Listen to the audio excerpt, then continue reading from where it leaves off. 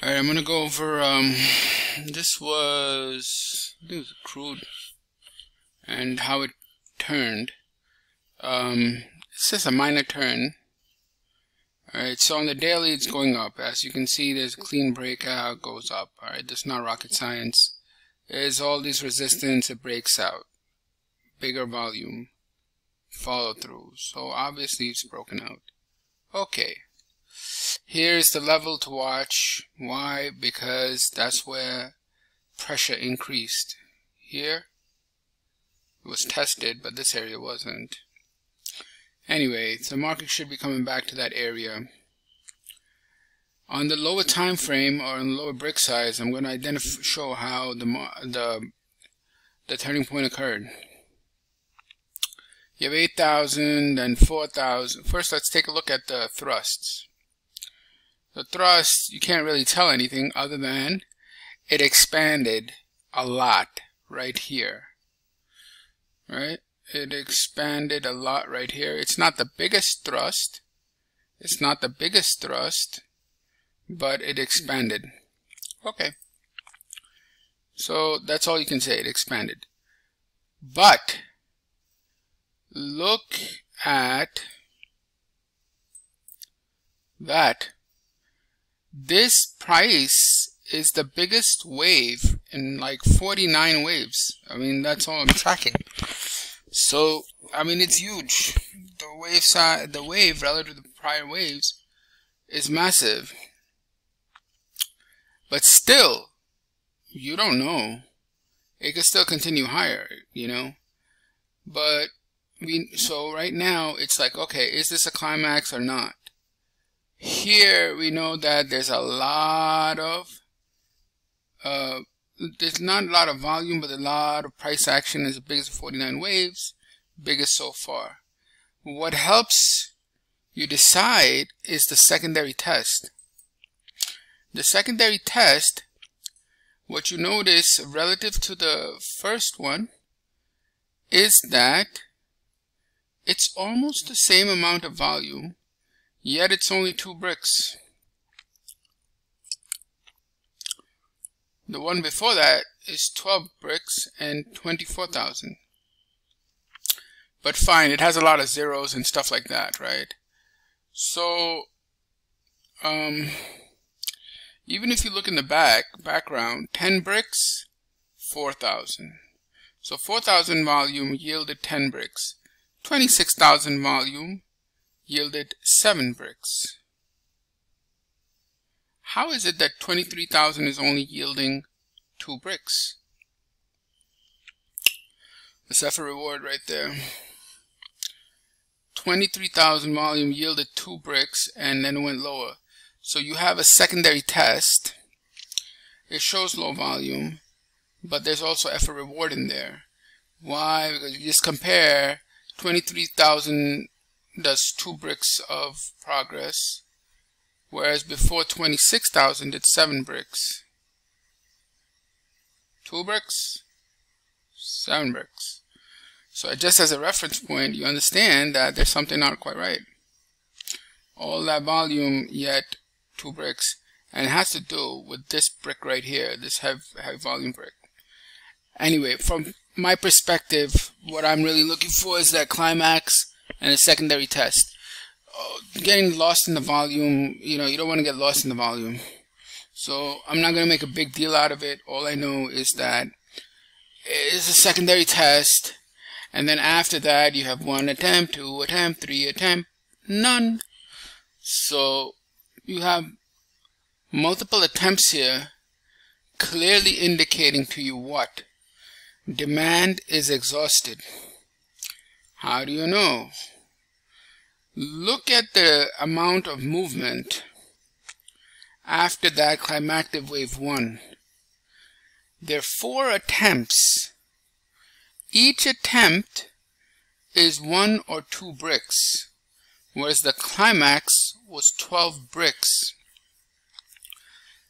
What does that mean? It means demand has no pulling power whatsoever.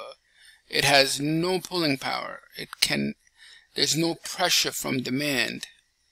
Still, supply has to prove itself, and it finally does by breaking these lows.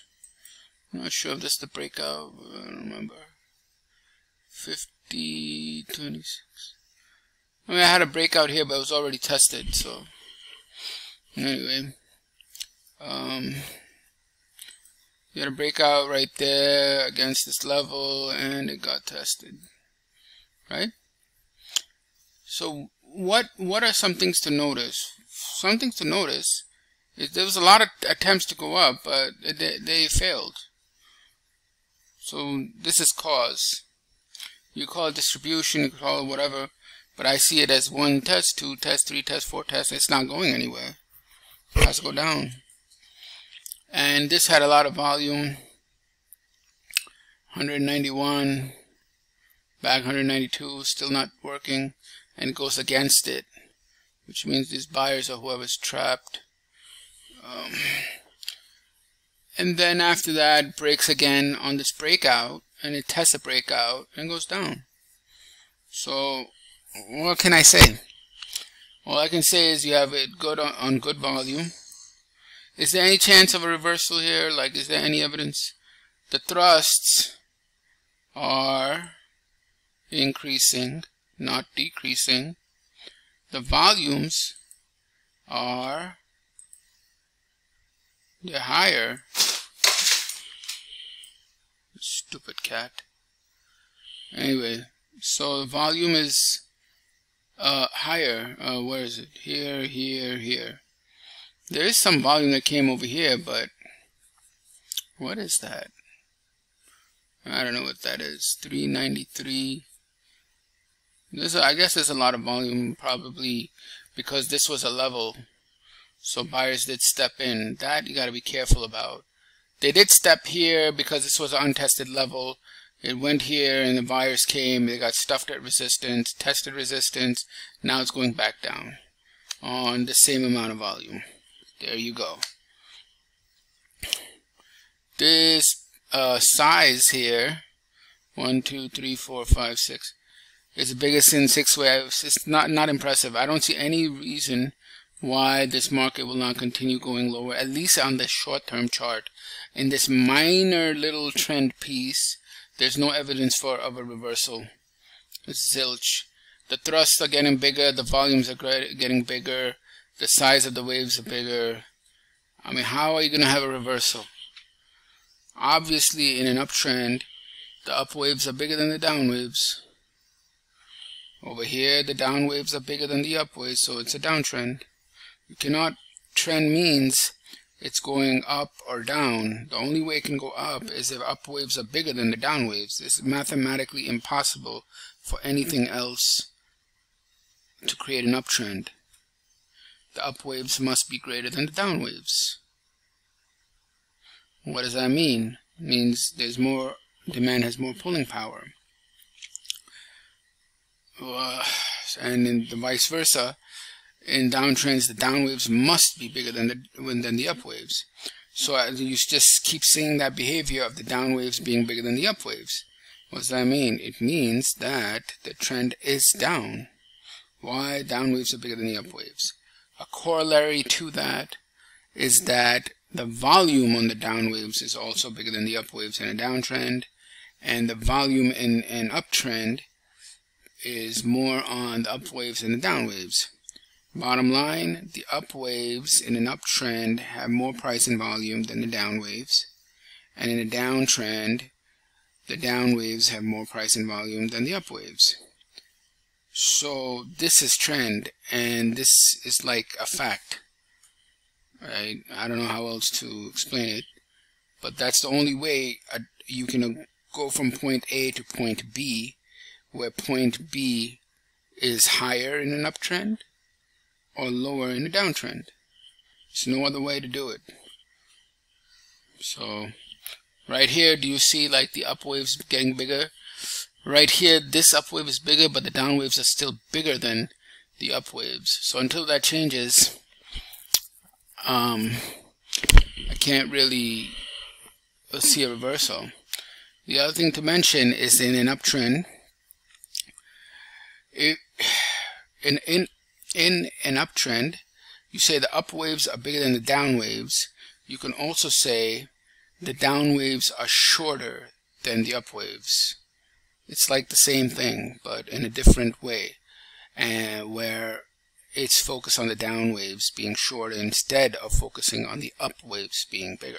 So for example, here you had the up waves shorten, and I'm not talking about shortening the thrust yet, but the up waves are shortened. You see, the up waves are shortened. The up waves are smaller than the down waves. So that's what typically happens. Sometimes you won't see, everything. You won't see, oh yeah, down waves are bigger than the up waves and have more volume, and they're the biggest in X number of waves, and they're breaking support. But you'll get other clues. What is the clue? Here you had a climax, which is 12 bars. Then you had 4 tests. All 4 showed that the up waves were shrinking, which is an indication of a possible turn in trend, because the up waves are getting smaller and the down waves are starting to increase in size. That is an indication of trend. And this is also mentioned in Wyckoff, where he says, how do you detect a trend? In an uptrend, when the down waves get bigger and or the up waves shorten, that is an indication of a potential change in trend coming. And it's just logical. Like in an up wave, obviously uptrend, the up waves are going to be bigger, down waves are going to be smaller, or the up waves are starting to shorten, which tells you that it's possible that the down waves now are going to increase in size, changing trend. Anyway, long story short, it's really simple. Just ask yourself, in an uptrend, what should the up waves and what should the down waves be? And you come to the conclusion that up waves should be bigger than the down waves, or the down waves should be shorter than the up waves. And how do you detect a change in trend in an uptrend? Is when the up waves start shortening and the down waves start increasing in length and time and or volume. That's enough for today. Anyway, where the hell am I? Over here. Yeah, so keep going. Here, this was an early indication that there's something going on right here. I believe this is preliminary supply right there. And then finally, they did a climax after this, preliminary supply, climax, and then turn. Market is exhausted, break it. There's the breakdown right there of this entire area. And now we are on the pullback again on a shorter time frame. On the other time frames, it's very clear. It's all up, up, up, up. So what am I looking for? I'm looking for a pullback to test. Hopefully this level all the way down here. That is a dangerous level for the shorts.